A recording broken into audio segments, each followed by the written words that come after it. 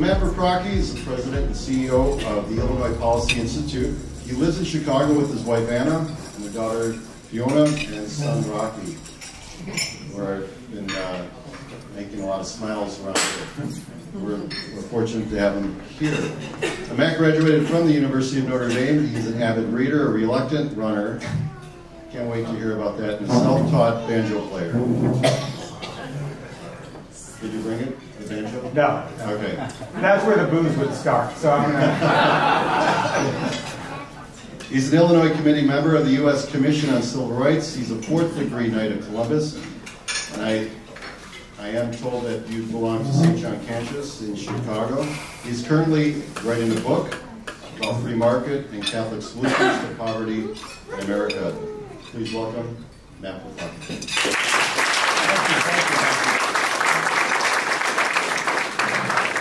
I'm so excited to be here for a variety of reasons. But first is I got a call from Kevin, who asked me if I would come speak to this group. And so Kevin wants to know about what I'm going to talk about. So he says, what topics are you interested in? What do you want to talk about? I said, Kevin, I can talk about a bunch of things. And he said, Matt, one thing I love about you is your commitment to free speech. And I said, Kevin, I love free speech. I'm happy to talk about it. And he goes, no, that's what you're going to be giving, a free speech. So here we are. But I was so delighted to do that because this is such a great room, not only from the people who are here, but it's these communities, right? These Catholic communities that I really have faith are going to save this country, are going to save this state. I am so honored, especially with the people who we have in this room. I have my good friends, the Wykers are here, the Selvies, who are fantastic friends. My wife, who never comes to any of my speeches, came out of retirement for this one. My Aunt Joanne, and a question that I heard loosely 50 times as I walked around the room is, are you related to the bishop? And I am not related to the bishop. My wife often joked if we had a son, we were going to name him Bishop. So we said, yes, that's my son. As you heard, his name is Peter, and we call him Rocky. But the real loser on this is my uncle, who is a Catholic priest and is right here. Father David, thank you for coming. Thank you. So during that introduction, David said I am the CEO or the president of the Illinois Policy Institute, which is true. But my most important role is not that. My most important role in life is as a son of God. It is to be the husband of my beautiful wife, Anna, and the father of my two children who are here today. But I will tell you that being the president comes with its perks, and especially credibility with my kids here. So I was having a conversation. When you run a free market think tank, you sit around the kitchen table and you discuss things like founding fathers.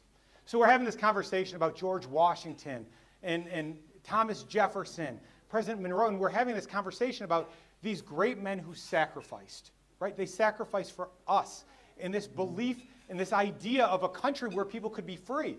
And so we're talking about the commitment that they had to this country. And as we're discussing this, I turned to my daughter and I said, Fiona, who is your favorite president of all time? She looks at me and she turns her head. She looks over at my wife and she gives us this look like, do you really want me to answer this? And I said, yeah, Fiona, who is it? And normally I play a video, but I have the girl right here. Fiona, come on up here. I want to ask you the question. Fiona, who is your favorite president of all time? My favorite president of all time is the president of the Illinois Policy Institute, my dad.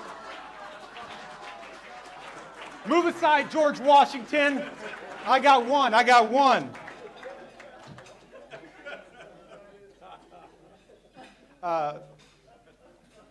Yeah, so she says it here too. But I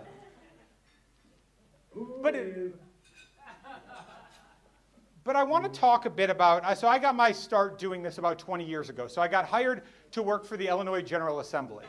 And there I was a legislative analyst. So I analyzed bills, and it was one of the best jobs I've ever had because you could see great pieces of legislation help lift people up, right? And terrible pieces of legislation keep people in dependency and it pushes them down. And I love my job. But one day I got a phone call that changed my life.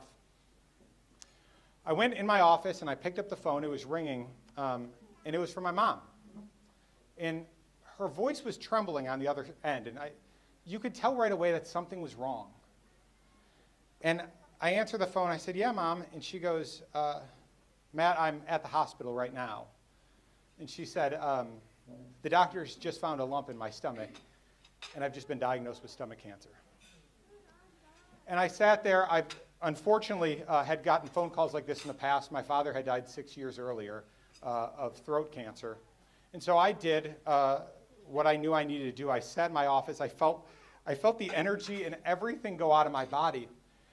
And in tears, I walked over to my boss's office.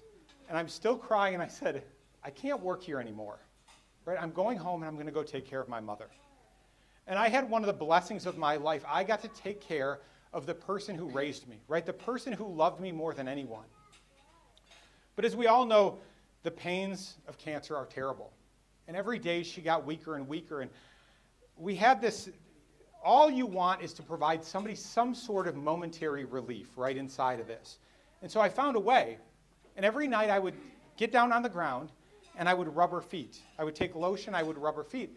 And my hope was that she would find a small moment of peace, right? And my real dream was that she would fall asleep, right, so that she could sleep through the night. And so I would be down on the ground and I'd rub her feet. And to my everlasting frustration, every time I would look up, she'd be wide-eyed and she'd be smiling at me. And I'll say to this very day, this is my vision on God. It's a parent who loves their child so much that despite all the pain that they see in the world and all the suffering, they can't keep their eyes off of their son, and they can't keep but smiling. This happened day after day, and on one cold December day, I go down on the ground. I'm rubbing her feet. She's thin and she's weak. I see her open her eyes a little bit. A smile creeps on her face. She breathes her last breath, and she dies.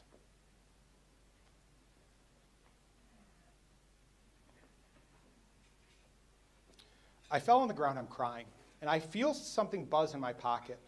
And before I ever pick up the phone, I know who it is, because they've been calling me every day for the last 8 months. I wasn't working a job, I wasn't getting paid, so I was defaulting on all my loans, on every bill that I had. It was another collection agency. So I went back home after a while. After we started getting things sorted out, I had a place in the north side of Chicago. I go back to my studio apartment, I flip on the light switch. Nothing happens. All of a sudden, as I step inside that room, something hits me, and it's this waft of rotten air. The electricity had been cut off in my apartment, and so all my food, the one asset that I had, was rotten. I left my studio apartment because I knew I needed to go back to my mother's estate, the home that she had there. And so I walk over to the train station, I pull out my wallet, I look inside, and I didn't have $1 to my name. And I remember thinking, I have to get on that train. I have to get back home. But I have no money. And so my first thought is I look over at the turnstile. Now I'm 25 years old, and I think, well, I could jump that, right? I still think I could jump that. But there's a voice, and it was the voice of my mom in the back of my head saying, "Matt, what are you doing?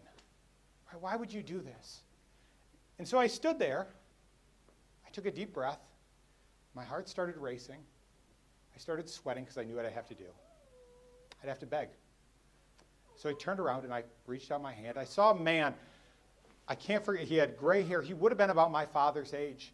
And I looked at him. I said, "Sir, I don't have any money. I just have to get back to my parents' place." And I'll never forget, he wouldn't even look at me. And I felt something there in my heart that I've never felt until that moment in my life. And it's this weird combination of hopelessness and sadness. And there's a word for it. It's called despair.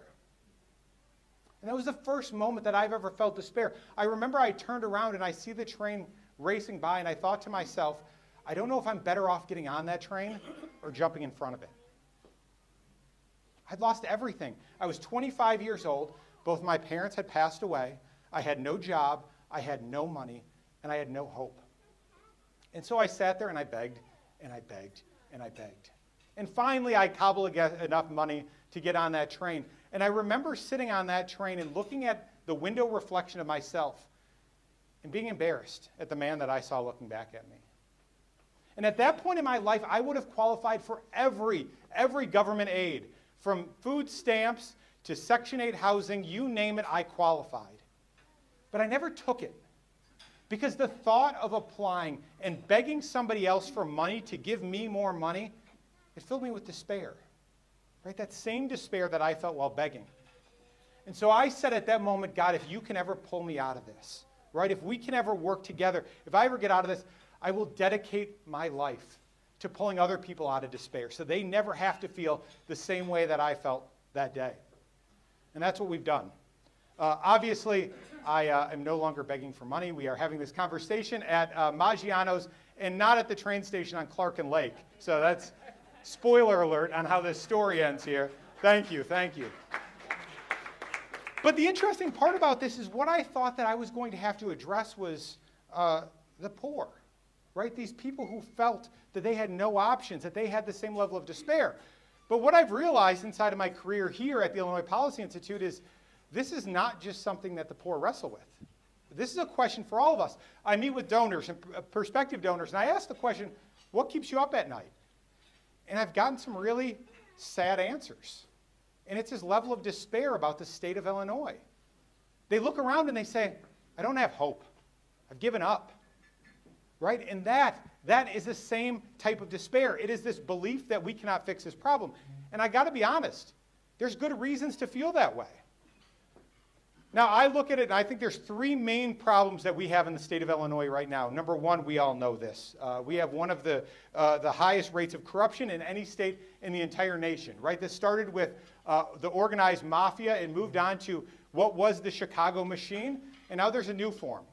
It's called public sector unions. We see it most predominantly inside of the Chicago Teachers Union, but this is the new form of the machine and corruption that we see in the state of Illinois today.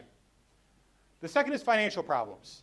This we all feel, right? We get our property tax bill. We're paying taxes. And the question is we look around and we say, what are we paying for? Right? Our schools are failing. Our roads are falling apart. So why are we paying so much and where is this going to? And the third is poverty. The poor continue to stay poor. And we're not seeing them rise up. And so there's the question on what do we do about it? So what I want to do is I want to start with one of the centralized problems with this, and this goes a bit into corruption. This goes into Chicago Public Schools' proficiency in math and reading.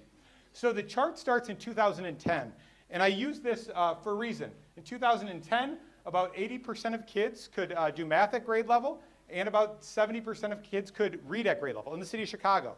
The reason I use this is something happened in 2010.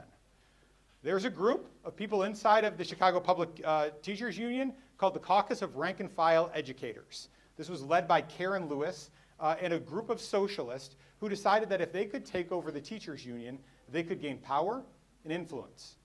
And they did. And we see that when they took over this union, they were fighting for, they closed 50 schools, which I will argue should have been closed. And we have about 100 more schools that should be closed tomorrow. But kids were doing all right, right? If you went to a public school, you were doing okay. Since they have had leadership, ability to read and write hovers around 20%, right? Meaning if you live in the city of Chicago, your kid has 1 in 5 chance of reading at grade level. So the first question, or the first thing I thought was, well, they need more money, right? If we reduce class size, if we gave them more money and access to information, how would this work? So we looked that up. Chicago Public Schools operating budget since 2019 was at $6 billion. We are now at $8.5 billion. The average student receives about $30,000 every single year so that 1 in 5 of them can read or write at grade level. Now, I want to be clear on this. This is not just a problem that's happening in my city of Chicago. This is happening throughout the state. Public education funding coming from the state aid formula has increased dramatically from 2014, whereas at about $6.5 billion, that has now nearly doubled to $10.5 billion. So what's been the results? We have a dramatic reduction inside of reading and in math. This starts in 2015. So in our state, 35% of kids can read at grade level and 27% can do math at grade level. This is a complete and utter failure and shows what corruption does inside of our education system. We see the same thing in SAT scores. These have gone down consistently inside of public education systems. G.K. Chesterton said, "Without education, we are in horrible and deadly danger of taking educated people seriously." I think that's true. This presentation might be sponsored by G.K. Chesterton too. So, but then we also talked about finances. What's happening with finances, and why do we pay these exorbitant tax bills and we don't know where it goes to? Well, the reason's clear. In Illinois and Chicago, pensions and debt services take up 40% of our budget. Think about this. Think about your tax bill. Think about your income tax bill. If we got rid of the huge pension costs that we have and the huge debt service we have, we could reduce your taxes by 40% tomorrow. Chicago is a unique beast because if Chicago's pension system was a state, we would have the 7th worst funding liability than any state in the nation, behind ourselves in the state of Illinois, which is the 2nd worst. We're looking at $200 billion in unfunded pension liability inside of the state of Illinois right now. Corruption. So this is Speaker Mike Madigan. He was the longest running Speaker of the House in United States history. This has been the embodiment of corruption. He grew stronger and stronger. He was able to build a fiefdom. When he took over as Speaker of the House, Illinois had one of the highest credit ratings in the nation. Today we have the worst. And this has been under his leadership. But as I talked about, we have a new face of corruption. With Speaker Madigan out, this is now the Chicago Teachers Union led by Stacey Davis Gates. You have Jesse Sharkey, who's the vice president, and Randy Weingartner, who's the head of the National Education Association. But this is the face of corruption right now in our state. And what happens, right, when you have failing schools, when you have increased costs, when you're not getting any sort of benefit from it, and you have this high level of corruption that continues? Well, people leave, right? And this is what we're seeing. We now saw, this is 2022, 104,000 people left our state, and we know it, right? They're our neighbors. They're our friends. They're the people who live in our community. So all of this has been rather depressing. So the question becomes, what do we do about it, right? What do we do about this as residents inside of this state? What do we do about it as Catholics? Well, the first advice that I have on this is do not despair. 2 Corinthians 4:16. You know, in Catholicism, despair is a sin.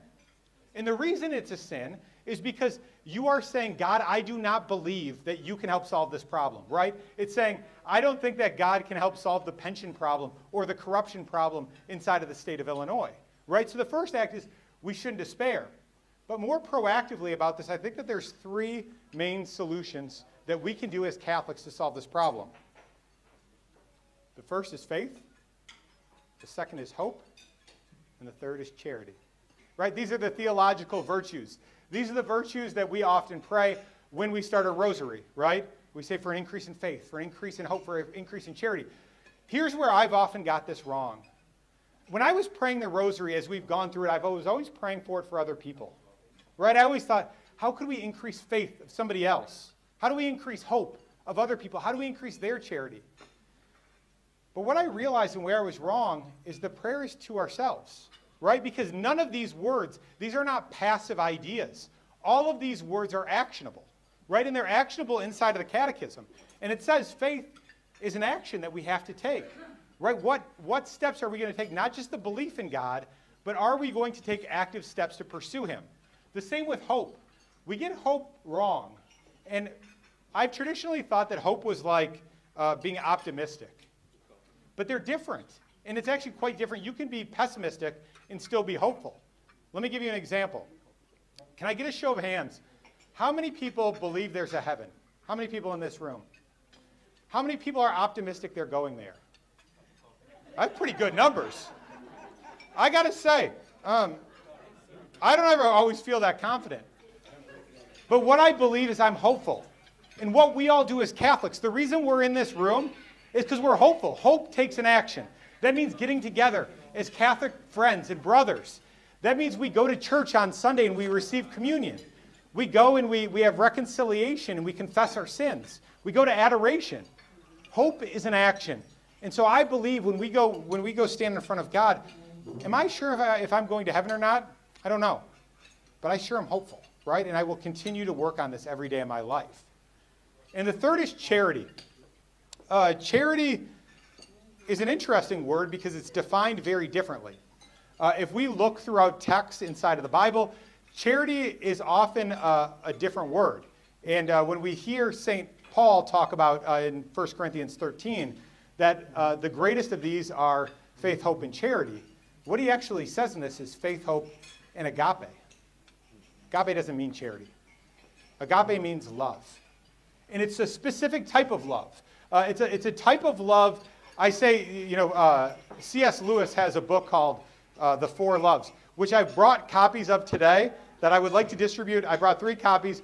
The first 3 people who ask questions after this are getting a copy of The Four Loves. But what C.S. Lewis says inside of this is there's 4 different types of love. And we all know this. We use the same word for them, right? The first is eros. This is the root word of erotic, right? An erotic love. This is the love that you have for your husband or your wife, right? This is the love that I have for my wife, Anna. Then there's another love called storge, right? This is a love that we have for our children.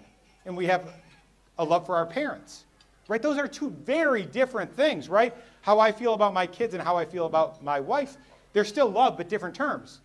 The third is philia, right? This is right, comes from Philadelphia. This is a brotherly love. It's a love that we have for our friends. But the highest love is agape.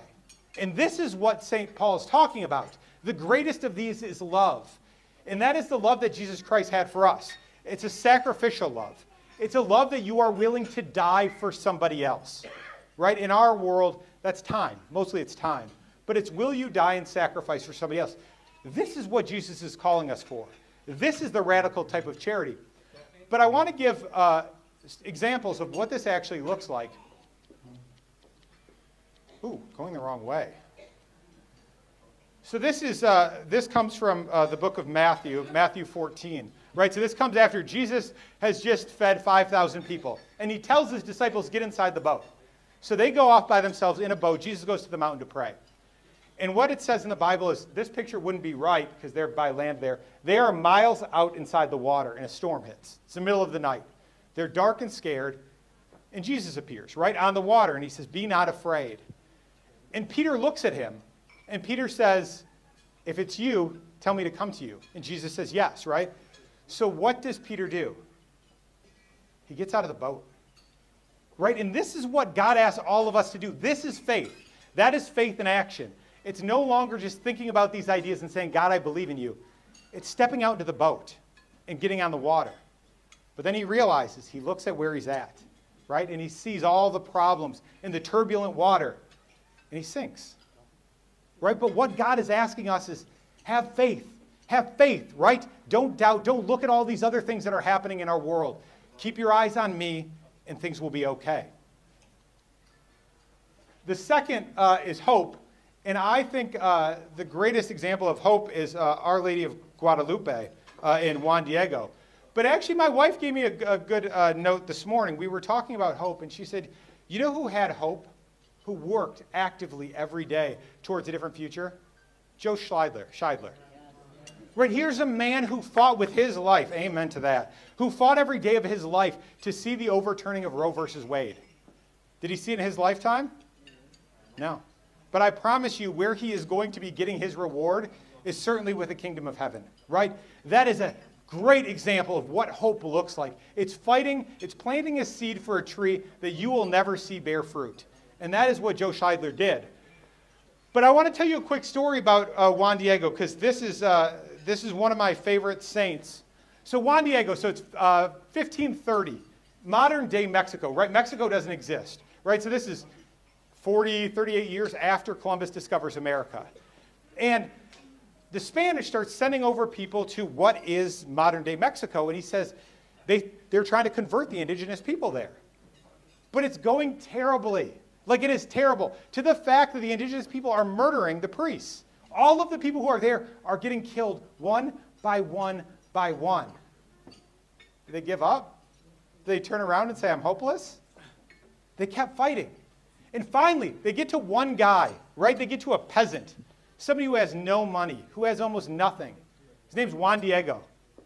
Juan Diego goes and he's going to Mass one day, right? He goes to Tepeyac Hill, and he sees an apparition of Mary, right? The miracle happens. So he goes back and he runs to his people. He goes to the bishop and he says, look who I just saw. I saw the mother of God and she said build a church here. The bishop looked at me and goes, you're lying. Right? Here's a poor man who abandoned his people to follow God, and his own bishop tells him, you're lying, get out of here. Right? And I think that we sit there a lot in our own lives, that when we get told no, when some door doesn't work, we just give up. But Juan Diego doesn't. Right? What does he do? He doesn't walk, but he runs back to that hill. And Mary's there. Mary famously says, pick up these roses, right? It's the middle of December. They wouldn't have been blooming. He puts them in his tilma. He walks back to the bishop, and he wants to show him these flowers. But instead of the flowers, we see Our Lady. Right? And the reason I tell this story is that Juan Diego spent the rest of his life inside of a hut next to this spot as they showed off the tilma of Our Lady of Guadalupe. And he told the story. And the result? 90 million people in Mexico today are Catholic because of what happened there that day. 90 million, the poorest among us. And you know what he did? He told a story. He talked about the miracle that happened. And that's what changed the world.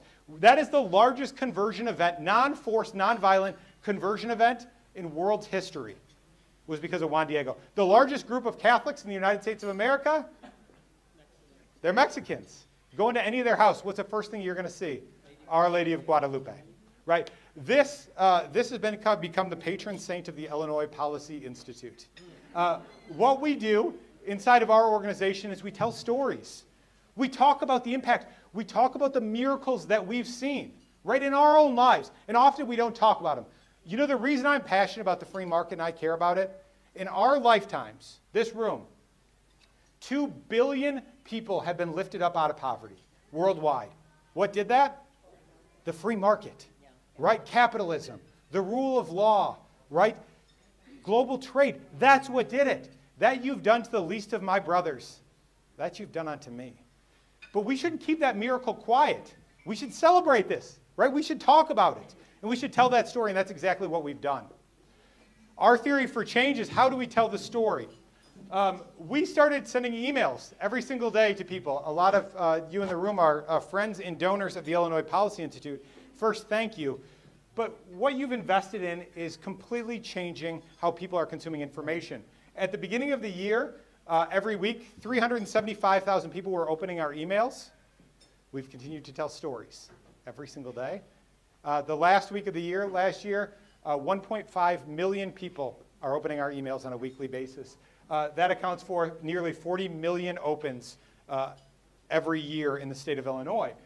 To show a comparison of what that does, right here this shows our opens every single day, the Illinois Policy Institute. The next is Chicago Tribune, WBEZ, sometimes in Cranes, Chicago. More people are reading about the stories we're talking about than all of those newspapers and magazines combined. And finally, this shows the op-eds that we publish in target outlets. We look at national publications. This is the Washington Post. This is the Wall Street Journal, the Chicago Tribune, and the Sun-Times. We have had 34 or 43 publications. Our next competitor, I don't like to put competitors' names because I don't want to embarrass them. This is BGA, who spends over $10 million on full-time journalists at their organization. They had 21 op-eds published last year. But I will say, none of this matters, right? Like the numbers I just showed you, this doesn't matter at all. These are activities. Activities need to lead to outcomes, right? This is what we invest in. But what we've seen is that if we build an audience and we tell the right message at the right time, things change. This happened 3.5 years ago when the progressive tax went on the ballot. The day they put it on the ballot, support for it was at 65%. Opposition was in the mid-30s. We went around and we told stories. We talked about the effects it would have on business owners, what it would do to the economic climate. The key finding we had was we saw that in every other state that has a graduated income tax, they have a retirement tax. And when we told that story, the progressive tax changed, where support dropped to under 50%, and opposition increased where it died on the ballot. And every year when they bring it back up, I get every lawmaker, when I ask them, will you vote for this? And they go, hell no. Right? That's how we can change the narrative. Speaker Mike Madigan, I talked about him. What we saw that is very interesting is that He had 16% favorables in 2012. His unfavorable was about 35%, but 40% of people didn't know them. Who we talk to is this audience, right? It's how do you convert people who don't know, who haven't been evangelized yet. So we started telling the stories of corruption, what he did. We wrote a documentary. 1 million people watched it. We put it out. We ran throughout the state showing it in cinemas. The result is that after the documentary came out, his unfavorables went from 35% to 63%, and only 2% of people didn't know who he was. Thank you, thank you. Eventually, he dropped nearly 55 points, where he dropped to a 71% unfavorable, where in 2021, he was kicked out by his own caucus because he was so unfavorable and toxic to their brand. The Chicago Teachers Union. I was just talking with one of the people who worked for Rahm Emanuel's team recently, and he said every year they would poll the Chicago Teachers Union, and they would poll wildly favorably. 65% of people inside the state of Illinois think that the Chicago Teachers Union is a wonderful organization. So we looked at this, but we also saw that a big number of people didn't know about them and didn't care. So we wrote a documentary. We tell stories. We talk about Stacey Davis Gates, who's the head of the Chicago Teachers Union, and we expose that she sends her kid to De La Salle, a private school. Why do you think? Because their kid wouldn't be able to read otherwise. So we told the story. At first they were favorable. Their favorables were plus 18, which means if you take their favorables minus their unfavorables, so they were plus 18. We told the story. This is the beginning of this year, February. We told their story. We wrote a documentary called Local 1. You can watch this on YouTube. It has been watched 1.5 million times throughout the state. And we just got polling back the other day that the Chicago Teachers Union are at -9%. This is the weakest they have ever been. And this gives us opportunity to reform, right? Because again, this matters so that we can pass legislation for school choice, so that every kid, no matter what district they live in, they have an opportunity. But now we have an opportunity to go pass legislation and move it inside the state is because of them. And the final person I want to talk about is charity, right? Love. Mother Teresa, St. Mother Teresa. And the thing that I love about St. Mother Teresa is she's often misunderstood. You know, this is a woman who lived in Calcutta, and we think about her all the time as somebody who fed the poor and helped to feed people. But there is something interesting because they've gotten her all wrong. Actually, famously, President Clinton in 1994, he invites Mother Teresa to come to the National Prayer Breakfast. And he says, Mother Teresa, I want you to come here. And 2 days before she shows up at the National Prayer Breakfast, they want to impress her, right? They're going to show her, we're the United States of America, and look at how amazing we are. So they go take her to an old folks home, right? And they go take her to this nursing home, and they're walking around, and they want to show, people aren't starving here. We have TVs. Everything is clean. This is not Calcutta. Look at how amazing we are. And Mother Teresa walks out of there, and she goes to the National Prayer Breakfast 2 days later, and she tells a story. And the audio is not working right now, so I'm going to read what she said. I can never forget the experience I had in visiting a home where they kept all these old parents of sons and daughters who had just put them into an institution and forgotten them, maybe. I saw that in that home, these old people had everything, good food, comfortable place, television, everything. But everyone was looking toward the door. And I did not see a single one with a smile on their face. I turned to the sister and asked, why do these people who have every comfort here, they looking toward the door? Why are they not smiling? I'm so used to seeing the smiles on our people, even the dying ones smile. And sister said, this is the way it is nearly every day. They are expecting, they are hoping that a son or a daughter will come to visit them. They are hurt because they are forgotten. And see, this neglect to love brings spiritual poverty. So what Mother Teresa goes on to say is she goes, I have lived in Calcutta for years. I have picked worms off of dying man's bodies. I have never seen poverty worse than what I'm seeing right now in the United States of America. This is what she's talking about on how do we address poverty. She's talking about poverty, spiritual poverty. How do we lift up that individual person so that they feel dignity, right? They feel closeness with God. Dignity, and the dignity of the human person is that God created us in his image and likeness. He asked us to be like him, right? To be a reflection of what that is. And what she's saying is here's these poor families with these people who are stuck with nobody who loves them, nobody who's caring, nobody who will sacrifice and die for them. And she says this is the worst type of poverty in the world. And it was because of Mother Teresa's call. Well, when we look at what can we do in the state of Illinois, well, the first thing is easy. We have to end corruption, right? We have to end this reign of the Chicago machine, of Speaker Mike Madigan, and of the Chicago Teachers Union, who right now are getting rich on the back of our children, of our tax money. We will end this. We will continue to fight to get to the point that every kid knows how to read at grade level, that every kid has an opportunity to go find a job and to see dignity inside of work.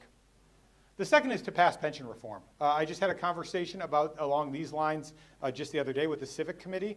I think there's a real opportunity to end the pension system as we see it right now, make a reform going forward, and end the structure that we have. When we do this, our taxes change. 40% of that we'll either get back or we can invest inside of the people in this state. And the final is reduce welfare. And I mean this very deliberately. I have done a lot of research on what poverty looks like in America. I've looked at what it looks like in the erosion of dignity. And one of the biggest problems we have right now in the United States of America is a huge welfare system. And it's the same welfare system I started this conversation. What we are doing right now is we are paying young men and women not to work, and what it's taking away is their dignity, right? They are living lives of despair, and they don't have that. So to address that, we have just launched the Center for Poverty Solutions. This is a new organization inside of the Illinois Policy Institute. It is led by my good friend, Dr. Ed Cornegay, right here. Come on, shake your hand. Dr. Cornegay.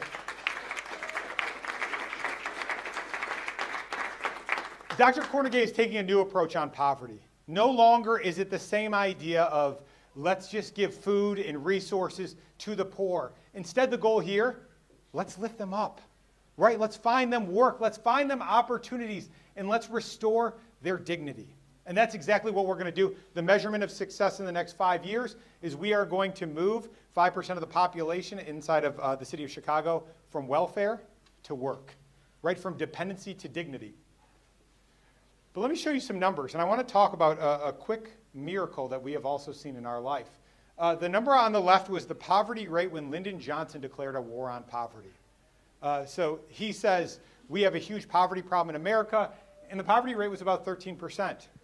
I have dug in and I've looked into the numbers of who is in poverty. And what that means is, do you have enough money to eat? Essentially is what that number is looking at.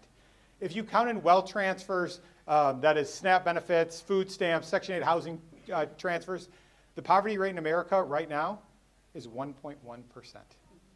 That is an amazing achievement. If we take Matthew 25 literally, right? I was hungry and you fed me. I was naked and you clothed me. That's happened right in our lifetime. And I think at a certain point we should look at this and we should celebrate. And we should say this is an amazing achievement. But it doesn't end there. Because what we've done inside of that is we now see, this is the labor market. The blue line shows people, the red line shows the unemployment rate, which everybody knows, right? We look at the unemployment rate. But the blue line shows something very different. These are people who have exited the workforce. So this chart looks at males, age 35 to 54. These are able-bodied, prime-age men. And what we are seeing is that they are exiting the workforce in a record number. Right? This is the quiet poverty that's happening in America that we don't see because there's no longer breadlines. They're no longer starving on the streets. They are well paid, they have places to live, they have clothes, and they're fed. So what's happening to them? Well, what we've seen in recent years is that these people are dying at the highest level we've ever seen. These deaths are what Princeton economist Ann Case calls deaths of despair. They come in three forms. They're largely happening to able-bodied adult men who are in their working ages. and they are dying predominantly from suicide, drug addiction, opioid use, and liver failure from drinking. This is happening so rapidly in the United States of America that life expectancy in America has dropped for men. And if you look at the green line above it, that is comparable other countries. And the reason this is happening, it's happening to one group: able-bodied, adult men who aren't working, who are on welfare. Right now, our money is going to kill our brothers, our sons, and our family members. We have taken away their dignity, and without a purpose, right, without seeing God in themselves, they're killing themselves. This is what we have to eradicate. This is what we have to fight against. And this is why we have started this fight, is to make sure that we can go lift up these individuals, because this shouldn't be happening in our country, right? That men who can work are not working, and they're getting paid extremely well for it. So how do we do this? This is a good friend of mine. His name is Stephen Blake. I met Stephen when he was homeless. He lived on the streets of Chicago. He was right outside the Opera House. Every day I run into work, I put my suit, this suit goes in a backpack, and I run in 3 miles. And I would run by Stephen, where he was laying on the ground. Stephen had no dignity. Well, he had dignity, right? He had the dignity that God gave him. But it had been taken away. He had food. He had money. And one day Stephen tells me, he goes, "Matt, I'm going to start selling fruit to commuters." So one day he goes out of his tent. He walks over outside of the Opera House, and he goes and buys fruit from the grocery store. And he sells it. And he does it the next day, and the next day, and the next day. I'm happy to report that Stephen Blake is no longer homeless. He now has a home. He now is off all government assistance, and he's currently hiring 2 new employees to sell fruit alongside of him.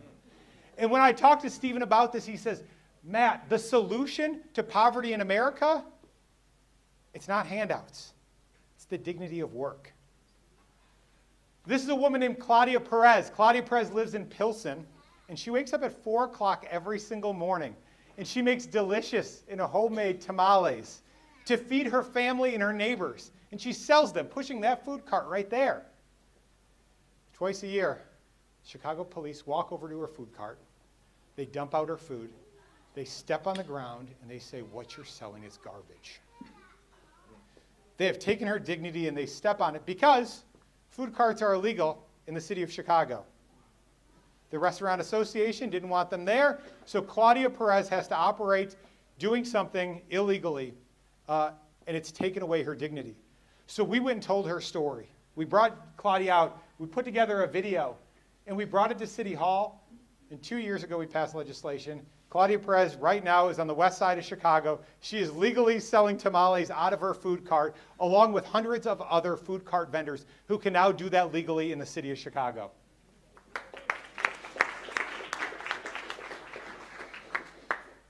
Lisa Creason was 19 years old when she made the mistake of her lifetime. She walked into a Subway sandwich shop. She robbed it. She was arrested, and she went to jail. She had a small kid at the time, a small daughter at the time, and she was in jail crying, and she said, "If I get out of this, I promise I never want my daughter to know I'm a criminal." So she went to school. She went to college. And a decade later, Lisa Creason graduated with a nursing license. She says she calls her mom. She's overjoyed. She goes, "Mom, my kids will never know me as a criminal. They'll know me as a nurse." So she's so excited. She goes and applies for her nursing license. It's rejected. She has a felony 2 decades previously. Lisa Creason cannot be a nurse, and her dignity and what the government told her is, you belong on welfare, right? You do not deserve the dignity of work. So we told Lisa's story. We sat inside of the Illinois State Capitol day after day. One day, 3 years ago, Lisa looks at all of the people who are going to decide and vote for her bill, and she sees that her future is bright. Lisa says for the first time in years, she felt hope. The bill passed inside of the Illinois General Assembly. Right now, Lisa is a registered nurse in the state of Illinois, and there are now 2,000 nurses who could not have been otherwise, who are working, right, who have been lifted from welfare to work. And when I asked Lisa, she goes, the solution towards poverty in America, it's not handouts. It's the dignity of work and what she's felt. And so what we are doing under the leadership of Dr. Cornegay is we are passing laws throughout the state of Illinois in municipalities, on school boards and county boards to lift people up. And the response is we're lowering the welfare rates in the state of Illinois. We're lifting people up so that they too can be co-creators as God has asked all of us to do. And we are restoring the dignity of the human people throughout the state of Illinois.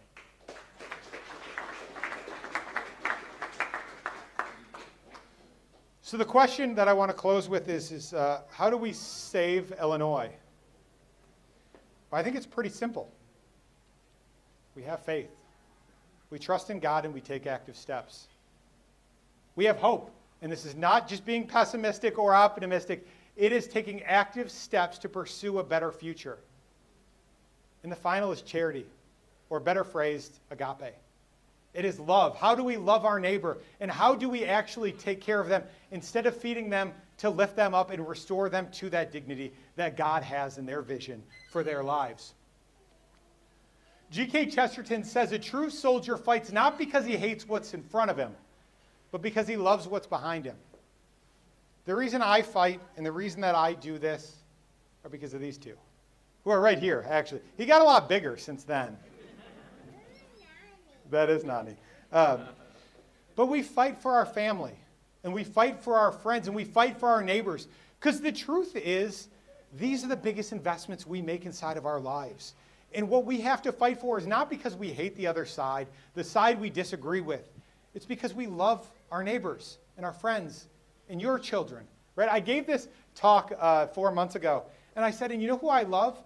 I love people like Stephen Blake. And Stephen Blake was in the audience. And Stephen stands up, he goes, I love you too, Matt. And I was standing on stage and I almost started crying. Because every time that I've given money to a soup kitchen or a food shelter, they haven't loved me back. And the reason is I haven't loved them. Right? But when we sacrifice and we die for each other, that's the result, is love. And ultimately, this moment that we have right now, it's fleeting. And the truth is we will all die, right? This is a flash in the history of the world. But one day we are going to stand in front of God. And we are going to look him in the face, and he is going to say, did you have faith? Did you have hope? Did you have charity? Right? That's why we fight for these things, to lift up our brothers and sisters and to love them. And the reason that we fight at the Illinois Policy Institute, the reason we started the Center for Poverty Solutions, is that when that day comes for me, I'm going to look them in the face and I'm going to say, I hope so. Thank you all. God bless you. Thank you. Thank you.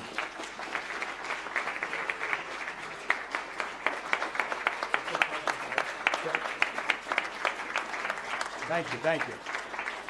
Thank you. Thank you. Thank you. Thank you. Thank you. Thank you. Thank you.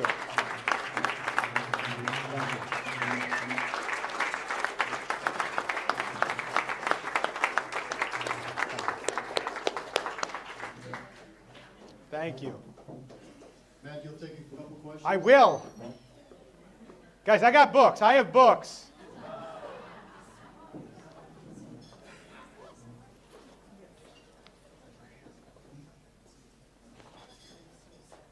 Here in the back of the room. Matt, since the public education system seems to want to be like basically a monopoly, I mean, should the whole thing just be privatized and just everyone has the free choices, go where they want to go, and then therefore there isn't all this kind of corruption with taxes, and then also too, everyone's taxes would go down because then you're not paying all these taxes for schools that some people don't even use because they send them to private schools or they homeschool or whatever. That's right. So that's a great question. And the question is what should we do with public education? Certainly we need large-scale reform inside of it. 2 days ago, I went to a small school on the west side of Chicago. It's called Chicago Hope Academy. And I've heard that there's this thing that happens. There's a private school, a Christian school, and I went there because they're in the second worst neighborhood in Chicago. But every day, the principal stands outside and he greets all of the students. And so every kid walks in and he knows their names. He knows their cars, who's driving the car, what happened the day before. I'm sitting there in awe. As he's calling out people's names and he's like, Jamal, how we doing? Hey, man, I saw you at the game yesterday. You took a layup, but you jumped off the wrong foot. What's up with that? He called out everybody's name and knew something about them. And what they felt was they felt loved. This is in the second worst neighborhood in Chicago, and when you walk inside the school, what you see is banners. And it's banners for Dartmouth. It's banners for Northwestern, for Harvard. Some schools which I wouldn't send my kids to, like Harvard at this point. But these kids these are the poorest. 95% of them are low income, 95% of them are black. They used to go to a school called Manly. Manly fills up 2,000 kids. It is 2 blocks away. Right now, the number of kids who are at Manly High School, 60. Number of teachers and administrators, 75. 25% of the kids will graduate from high school. 0% of the kids can graduate or can read at grade level. These are the same kids in the same neighborhood.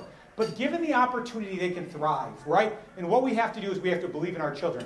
I believe the best solution that we can do is what's called education savings accounts. They're like backpacks for kids. So that when we go pay them, when we go give them money, they take the money they would give at the public school and they can go turn into the private school. So that they can go to a place, instead of $30,000 going to Manly High School that should be shut down tomorrow, they can go to some place like Ignatius. They can go to some place where they can thrive and do absolutely fantastic. So you're not double taxed. So you're not double taxed, right? And what we'll see is we'll see a reduction in education spending, an increase in outcomes. But I will say the truth is, people will always go to public school. It will exist in some way, shape, or form. But what we have to do is find ways to lift up those schools as well. But the biggest part that I think, and what I think is really the civil rights fight of our lives right now, is poor kids shouldn't be stuck in bad schools. And we can change that, and we will change that here in the state of Illinois. Anybody else? Yes, up front. Man, I'm ashamed to admit I did not know anything about your Illinois Policy Institute. Well, welcome, welcome. This is evangelization, right? How do I find out about you on the internet? Or no? So there's going to be cards. Jim Long, who's a colleague of mine, will have cards inside of the back of the room. I wanted to say this. Part of what matters for the future is that rooms like this exist, right? That we all associate together. I said a lot of things about what we're fighting for. This isn't about me. This is because of donors. A lot of donors who are in this room. You're the ones who make it possible. You're the ones who made it possible for Stephen Blake to have dignity. Right? It's our supporters who are the reason that Claudia Perez can go have a license and push a food cart. Right? And so, but what we need to do is combine. I would ask all of you, and I would invite all of you, to come join in this fight. We can do nothing if it's not for groups and people like this who come read and forward our information. If you can donate, right? I will say, the example that I give, this is not something that I just run and I say, let's see what happens. When we started the Center for Poverty Solutions, I believe in this so much that my wife and I have donated $10,000 to help get this thing started, right? But I need support. We need support everywhere, right, to go fight, to take those active steps. So please, my email address is on the website. It's mpaprocki@illinoispolicy.org. Anybody can send me an email. I'll put you on our email list, or we can forward something around. But please reach out. But Jim Long will have contact information back. Thank you so much. I have one question here. One thing you didn't mention at all was the illegal immigration right now. And so I'm curious in terms of how you think that will impact the state of Illinois. Sorry.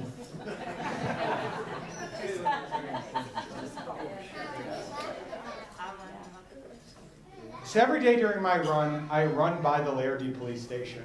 And we saw for months outside this police station, families, women, and children the same age as my kids.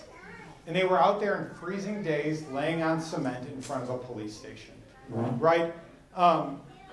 Look, the first question is, is about border, right? And the question is not should they be here or not. They are here, right? They are inside of our state. So what do we do, right? And it's heart-wrenching to me because, again, there's people the same age as my son Peter, and I see them while it's snowing on cement ground, and they do not have the clothes that are adequate.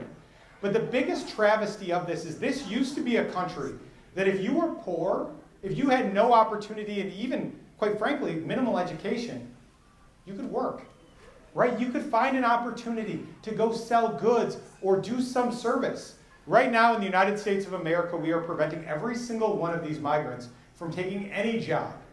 So what's going to happen to them? They're going to go into a welfare program where the government is going to continue to pay them money, as we're seeing, where the city of Chicago is going to pay hundreds of millions, and it will be billions of dollars to keep them pulled down inside of this. What I believe we need to do here, give them an opportunity to work, right? Give them some temporary assistance that we can go give them jobs, and let's lift up the communities that we have here. But I will say this one's been heartbreaking. I talked to a friend of mine. We have this mental image of poverty and people living on the streets. My friend used to work for a former mayor. He said in the city of Chicago, there was never one day that the homeless shelters were full. Not one. Meaning that if you were clean and you wanted a place to sleep, you had it.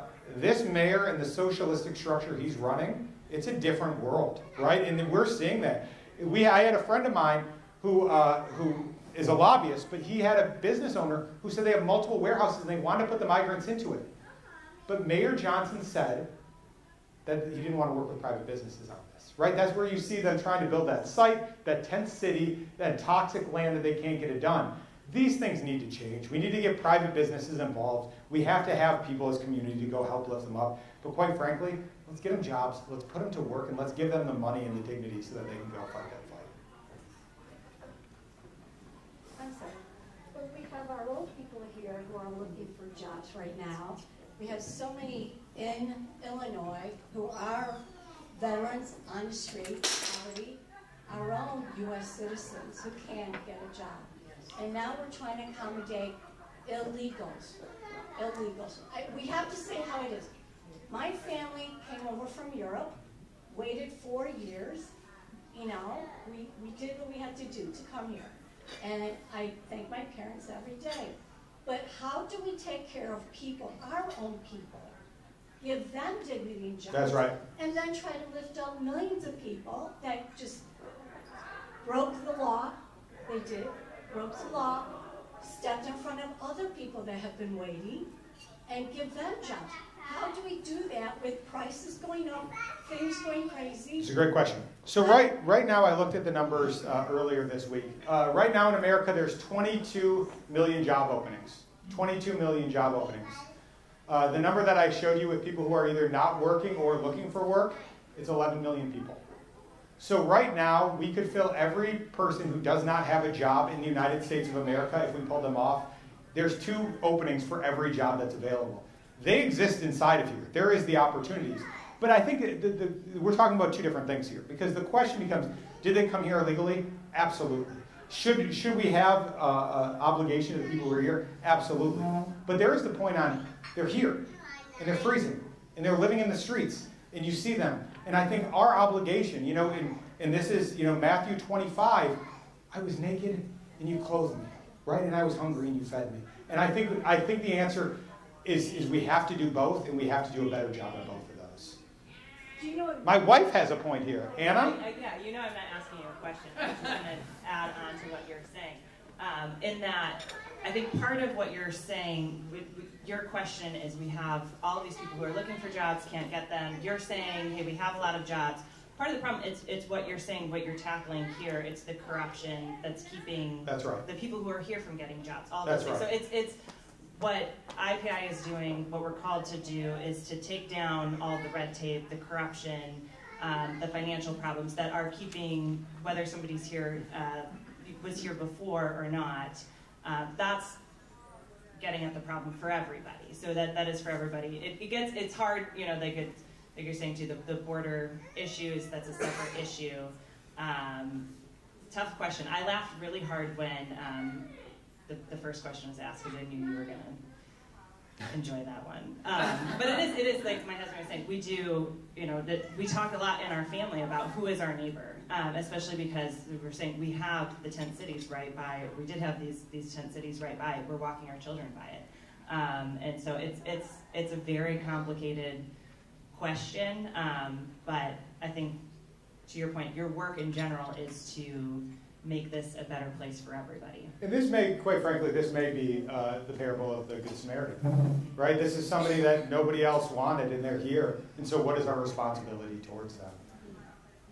I'm ignorant on this issue, but why will Mayor Johnson not go to private industries? I just don't understand why. So the question is, why will Mayor Johnson not work with private industries? Mayor Johnson is a socialist. And Mayor Johnson believes that the solution to every problem is government intervention. And really, the way that we frame things, honestly, at the Illinois Policy Institute, the lens that we look through is, does this lift up an individual? Does this give them more freedom? Or does this trap them down, right? And we have very different worldviews on this. He believes that the problem is we need more spending on education. We need more people inside of these public schools. We need more people on government dependency. More teachers at Manly, that's right. It's a jobs program. Yeah. So what he's looking at is he doesn't want private sector to come out on this. He wants government to be the solution, because when you hold people down, right, this is how corruption exists. When you hold people down and they're dependent on you, then they will vote for you. Then they will be with you. And that's why he doesn't want to work with corporations on this. It's power. Mr. Weicker. Thank you for your enthusiasm and your philosophy. I deeply appreciate it and support it. The one that you mentioned, that a little bit when you know, school choice, after what happened to the scholarship program, Tax credit scholarship, that's right.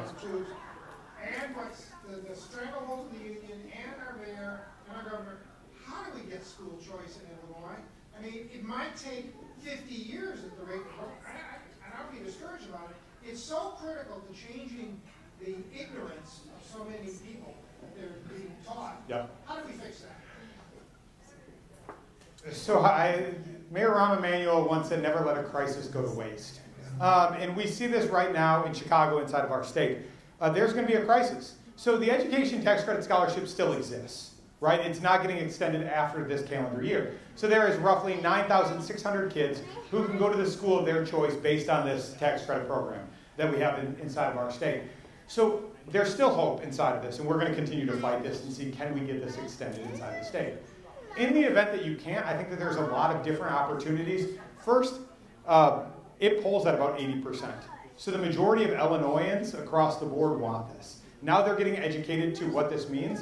We have 9,600 people. It's about 36,000 who are graduates of this program, who are going to be fired up and active.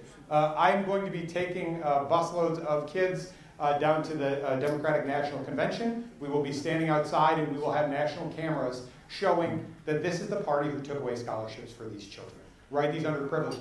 The other group that we have, who I gotta say, I don't normally agree with them, but are gonna be an ally, is these magnet schools. I mean, Mayor Johnson just said he wants to shut down, quite frankly, the best performing schools in our state. You know, this is Walter Payton, this is Jones. And I gotta say, the parents are furious. I'm getting more calls from unlikely, people who say, this has to stop. And I think what is happening right now for the first time is people are opening their eyes. I do not think school choice is dead in the state of Illinois. I think there's opportunities with school boards. We're having conversations. So this is another thing to think about. We think of Illinois as just, this is a blue state and there's no opportunities. Aurora has a conservative mayor and a conservative assembly. This is the second biggest city in the state of Illinois. Joliet, Peoria, Naperville. These are all opportunities to say, what can we do on the school board level for school choice to expand opportunities for these kids? So I think there is a ton of emotion around this. There's a bunch of people who have been had this taken away. And we're going to put national media attention on this, and we're going to go fight for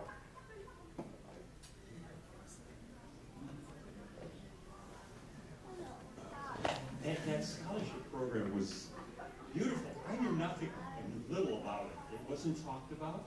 The Archdiocese was a failure. I never heard one mention from our crazy administrators of the Archdiocese. That should have been promoted from each of the pulpits of the Catholic Church. I never heard it mentioned once at any pulpit I went to. I go to a lot of different churches. I didn't know how to fund it. I wanted to fund it. I had an idea I should fund it. Nobody ever gave me a certificate. Put some money on it. And I would have. And that's true of all our Catholic schools. Amen, amen, There's a lot of people that would be giving money to Catholic schools if they're asked for it. A lot of the priests don't want anything to do with Catholic schools because they're administrative horror. They're hard to develop. it's the future of our church, the Catholic schools. And I got money to give to them, no one ever asked for it. And they never asked for the scholarship money, or at least not to great detail. That's right. Well, maybe that's something that your organization could develop. I think amen on that. Well, the scholarship program, there's no longer, it would have been tax years last year for this.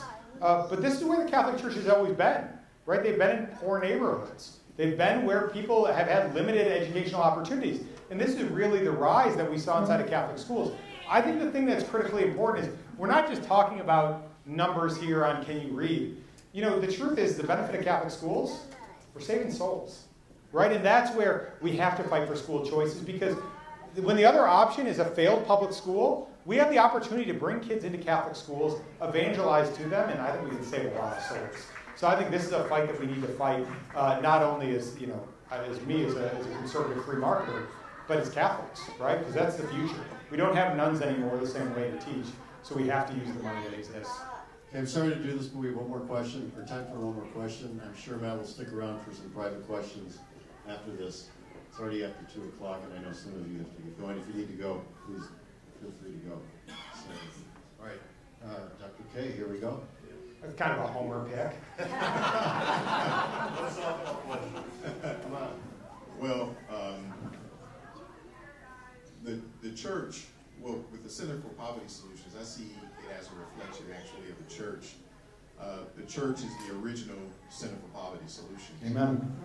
And so what is the call to action for the church? Understanding with that the church is the most powerful institution God created in the world. So how do we talk to people of faith to be able to assist with getting the things done that we see need to be done in our state? So yesterday, Dr. Cornegay actually and I had an interesting conversation, and it was about charity. And I actually think that we need to rethink about what we mean by charity right now in the United States of America. The adage that we get in our head, and when we think of poverty, we think of the poor who don't have food. But I was thinking about this from actually something that Mayor Johnson recently said. So he wants to have a city-run grocery store, right? That's what he said. It's like there's these areas that academics call food deserts. They're areas where there's no fresh fruits, vegetables, or produce. But the question is to me, is why? So let's go through a quick thought exercise. Let's say that this right here is a community. We live in a neighborhood together. Let's say we have some money, some of us don't have as much money, right? And let's say that somebody here, I'm going to make it Kathy, owns a grocery store. Kathy owns a grocery store inside of this neighborhood, right? And she's selling it, and she employs her entire table. They all work for Kathy, right? And they have jobs, and they have dignity and opportunity. But let's say that there's a philanthropist who says, well, there's poor people, and how do we go serve them? So I start giving my money, right? And I start giving, and I say, we need to feed the poor people inside of this room, right? This community. And I start giving money. And now all of a sudden, we start opening up food pantries and soup kitchens. So now all of a sudden, 1 block away from Kathy's grocery store, there's a food pantry. What's going to happen to her business? It's going to go down. People aren't going to go there anymore because her competition is free. Right? And so what we're going to see is less and less people are going to go to Kathy's grocery store. All those people you see at her table right there, they no longer have jobs. So now they're going over to the food kitchen, right? And what about the restaurant owners? This table, who owns the restaurants, where people are working and they have that first step on the economic ladder, where they learn a skill. Now all of a sudden there's a soup kitchen that opens up because we got to go feed these people. What happens to the restaurant? It closes. They go out of business, and all these people no longer have jobs. Very quickly, the economic state of this entire room falls dramatically. This is a different type of charity, and this is a tough one for us to get our head around. Because right now in America, when we saw this miracle has happened, I looked up numbers on the CDC 2 days ago. Let me throw in some quick context. If you look at the great leap forward in China, socialistic China killed somewhere between 30 and 45 million people of starvation. Last year in the United States of America, you know how many people died of starvation? 20. 20 people. That's an amazing achievement, right? We have solved some of that problem. But the truth is that we have to get away from the toxic charity. The charities that make us the heroes. Wait, we give money and we're helping this person and we keep feeding them. Really, what we have to do is reform how we think about it. Ronald Reagan said we should judge welfare not based on how many people are on it, but how many people have gotten out of it. That's what charity is, and how we define success of this poverty solutions, as you know better than anybody. It is not how many people did we serve, how many hot meals did we give, how many people did we force into dependency. The goal? Let's open up some more restaurants. Let's get some more grocery store owners. Let's give people that dignity. And I think that's the refrain and how we need to rethink about charity in the United States of America. And I think it's going to move mountains. Thank you all. Thank you all. Thank you.